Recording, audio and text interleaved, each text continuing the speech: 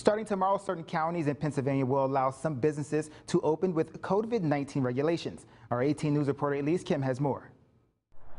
Yes, good evening, Daryl. Starting tomorrow, this Ferrario Nissan dealership here in Tioga County, Pennsylvania, will be opening its doors for its customers.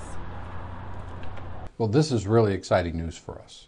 We've been selling cars for the last few weeks through a difficult process. Customer was not allowed to come to the dealership. But beginning Friday morning, certain counties in Pennsylvania, including Bradford County, were allowed to once again open the doors of the showroom and invite customers in. Ferrario says they were seeing half the purchase volume during the COVID-19 pandemic, and the dealership will have to follow strict CDC guidelines, making sure to disinfect cars before and after a ride. Ferrario in Sayre will run on normal hours from 9 to 5 Monday through Saturday. Customers are welcome to stop by anytime, and an appointment is not necessary. Now they're still asking customers to be wearing a mask and stay 6 feet apart. Reporting in Tioga County, I'm Elise Kim with 18 News.